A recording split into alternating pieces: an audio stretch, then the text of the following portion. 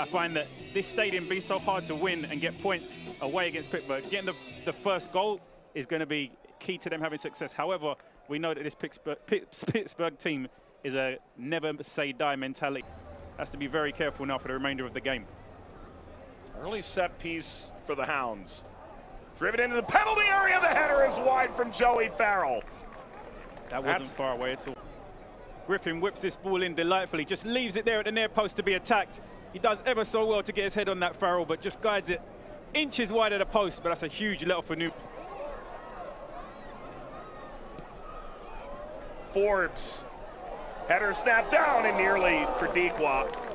Win out, or they take care of Tampa Bay, really. That game in St. Pete carries a lot of weight. Rivas got to this, and his angle tightening, knocked down by Jahmali Waite.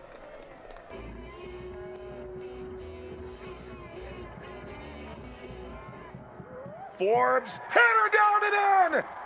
Joey Farrell! What a dynamic, darting header to put Pittsburgh ahead!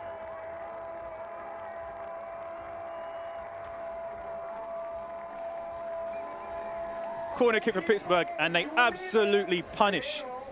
There's been 2 or 3 deliveries that are coming in the air, and Farrell has been absolutely magnificent at attacking the ball. And here he does what he does best, near post area. He doesn't even need to put much power onto this delivery. He just guides it on frame, and the ball does the at one of the hardest places to come away and take away points from in the USL Championship. Now their mettle is going to be tested as both a team and as individuals. They've now got to go and chase this game. Quantum Spirits corner kick. The Riverhounds, header in again! Oh! Arturo Osuna! 2 perfect headers have the Riverhounds 2 goals ahead. For Pittsburgh, 2 goals. And before that, there were a couple of warning signs, but again, Forbes with a great delivery here. But just look how high Arturo gets up above everybody else.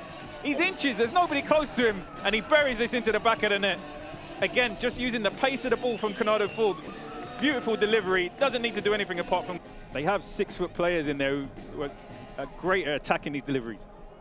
Forbes hangs it up off the crossbar, he did it again. Farrell rose to the occasion. Now, let's see the corner kick first. Forbes again, beautiful delivery. It's Farrell again. But Griffin, some lovely skill here on the left-hand side right now. The final delivery wasn't that good, but he did so well to beat 2 and 3 players in the box. They've got a little bit of everything, this Pittsburgh team. They have your rugged players who are going to do the hard work and hold the ball up. Earlier this year in that Open Cup game, I don't know if you saw the news this week that the goal scored by Alvaro Barreal got nominated for the Puskas FIFA World Goal of the Year. Oh, yeah? 1 of 8. Which obviously puts them in a great position for the playoffs. I just spoke to another coach earlier this week that said the time for rotation for its sake is over.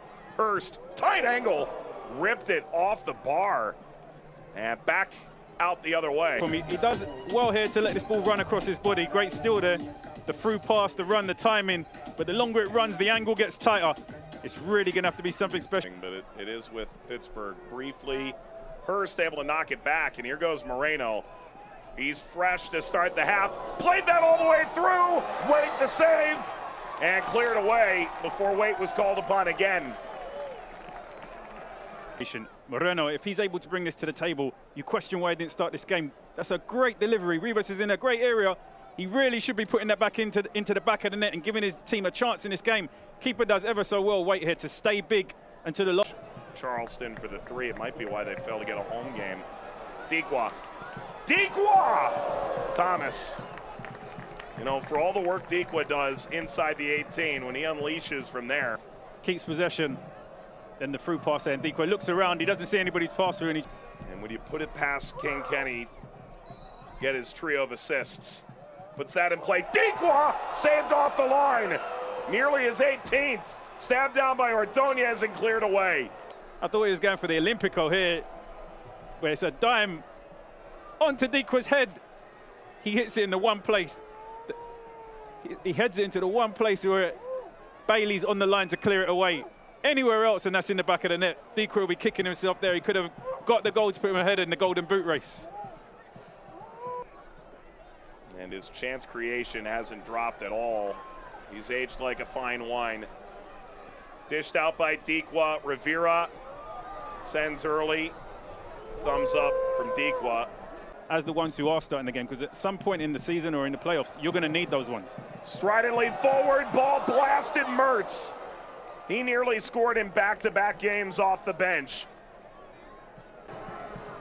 We genuinely saw something really special tonight. Mertz. Oh, they've all got it figured out. That's wide by Dikwa. The whistle had already gone. That golden boot race. Hard to tell from this angle. Portillo, he's a danger from here. Finds Yearwood. Is he pointing for a handball? Oh, I told you not to turn over yet. There's going to be more action in this game. And the referee gives certainty to the decision. Yeah. I think he's right. That's a lot closer to the angle that you'll see the referee have, because he's basically standing equivalent to the penalty. Is the great dead ball specialist for New Mexico. Jahmali Waite, the 24-year-old goalkeeper, awaits. Portillo scores. New Mexico is alive tonight. Game on here in Pittsburgh.